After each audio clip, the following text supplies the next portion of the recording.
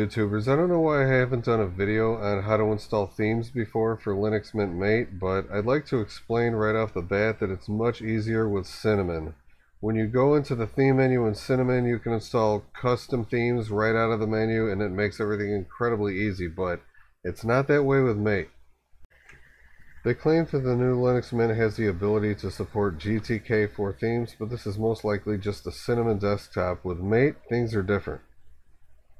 What you're going to have to do is come to the MateLook website to download your themes and your icon sets. I'm going to give you a little piece of advice for anyone using Mate Desktop and not Cinnamon. All of this guy's themes work. None of this guy's themes work. And this guy makes some great themes too, but I just don't know why they won't work. Inside your home folder, you're going to have a .icons folder and a .themes folder. These folders are hidden, so you just hit Ctrl-H to reveal them. Now these are the only places you need to copy your icons and your themes if they only need to be made available for your user account. If you have other people with user accounts on your system that are also going to want access to them, you want to put them in user share icons and user share themes. To be clear, all the icon sets I've tried have worked, but only very, very few of the themes I've tried have worked at all. Now, if you want to pause this for a second and write some of these down, these themes I've gotten to work pretty darn well, but that doesn't mean they're completely free from error messages. I'm using Mint L Dark Purple right now, and although I like the themes that come with Linux Mint Mate, even though it's a bit of extra trouble than Cinnamon to install custom themes, I think the results are really worth it.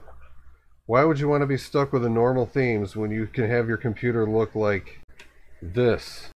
Or this, or this, or this, or that, or that, and you can mix and match so many icons and themes, the combinations are endless.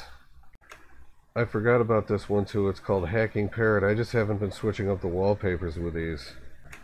I encourage everyone to go click on Customize when they click on a theme, because here you can set your controls, your window border, and your icons. And it's nice to actually switch around and try different combinations so you can see what you can come up with. As far as the MateLook website, you're going to have to try different themes to see which ones work. I'm going to try different themes from there to see which ones work, and maybe if I get a lot more of them to work, I'll make a comprehensive list for the ones that work for Mate at least. That's all this video is. Thank you for watching, and I'll see you guys in the next one.